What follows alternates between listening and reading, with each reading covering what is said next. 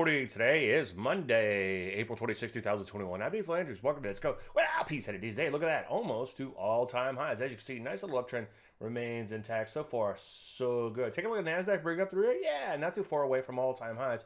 Obviously, we still have to get there. As I preach, take things one day at a time, but certainly improving in here. Take a look at the rest of you. Bam, winning. Finally beginning to break out of this little sideways range. Again, follow through will be key and take things one day at a time, but so far so good trying to get out of this range. Energy's bouncing a little bit, but still look a little questionable, maybe sideways at best there. Metals and mining, though, right here at all-time high. So far so good there. Banks coming back in here nicely. As you can see, been going a little sideways as of late, trying to get some traction. Take a look at drugs. Look at that, coming back from the dead nicely in here. Biotech, not quite as much, but certainly improving a little bit as of late. Some areas like retail pull back recently, remaining in strong uptrend. So overall, things are still looking okay. Just pick your spots carefully, and of course, wait for entries. Any questions? Dave@DaveLandry.com. I'm Dave Landry, and you start to mark a minute.